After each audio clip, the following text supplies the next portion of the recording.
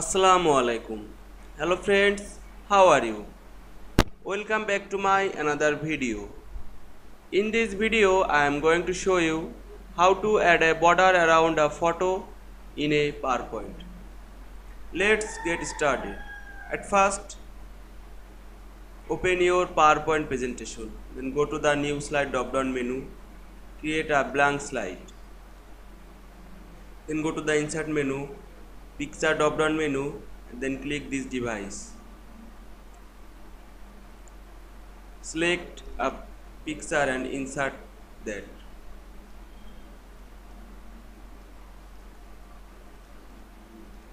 Click this picture and go to the picture format menu. Then click picture border drop down menu. Then select a color. Again click picture drop down menu, click weight and click 3pt. Now we can see